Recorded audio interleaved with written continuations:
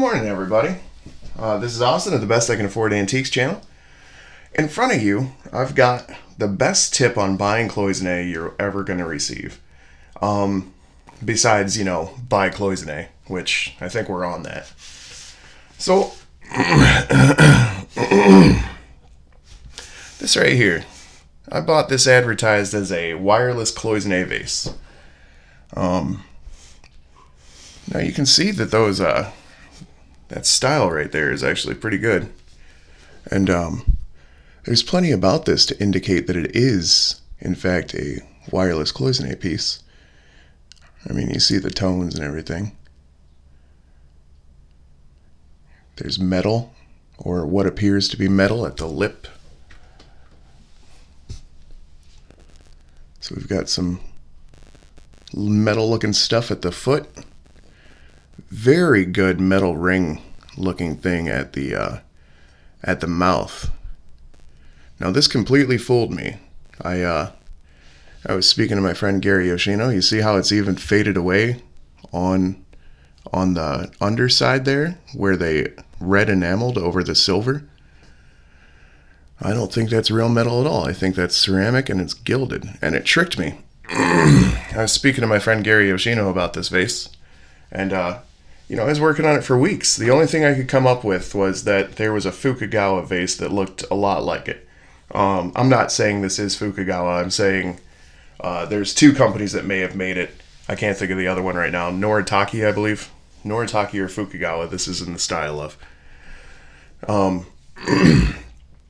But yeah, I couldn't find any information about its manufacturer or anything. And when I tapped on this metal-looking ring up here, it made a different noise. It sounded like metal. Well, when I tapped down here, it sounded, that sounds like ceramic. But up here, do you hear that? That's like a ting-ting. Okay, so that tricked me. Now, I spent a long time looking at this thing, and Gary asked me, is this gilded or enamel, or is it actually metal? It's really important, Austin. And I said, Gary, 100% sure that's metal. And you guys know how I talk about this stuff. If I'm not positive, I'm like, and anybody can correct me if I'm wrong. So I said to Gary, like the most educated cloisonné guy you could possibly hope to meet, yeah, Gary, I'm sure they're metal. And then I continued researching it because Gary was interested in it because it had metal rings and stuff. And I kept researching it because I didn't want to lie or be wrong. And, I kept looking around. So I posted this vase on Facebook, and somebody else posted theirs, and they had a blue one. So theirs was actually chipped at the top, and I asked him for a picture of that. And sure enough, this is actually just gilded. This is an entire ceramic vase. None of this is cloisonné at all. This is painted ceramic from Japan. Made to look, I'm not saying they were imitating cloisonné, but I am saying that their form and style looks very similar to wireless cloisonné. So this could have tricked somebody. I mean, this could have made somebody pay, $600 to $1,000 if that's cloisonné. I would have dropped that. That's an amazing looking piece. Now, this is valued at $350 to $450, so I didn't do bad. I paid $140 for this one. So, just to have an example that looks like wireless cloisonné that I can help other people avoid, that's amazing to me. And plus, I, could make money on it if I wanted to. Now, this little beastie here, well, that one, when I was talking to Gary was like, Austin, I can tell you haven't read my newsletter, because in newsletter 4 that I sent you for free, no, Gary was very nice about it, but in newsletter 4, okay, Gary's got an example. Obviously, that's not a great picture. Well, it's a great picture. It's just not coming through on my phone with light and stuff very well. Well, that's another example of what I'm about to show you. So, all right, there's one example. So you see he's like a rooster with a tree and stuff. It's very typical cloisonné decoration. And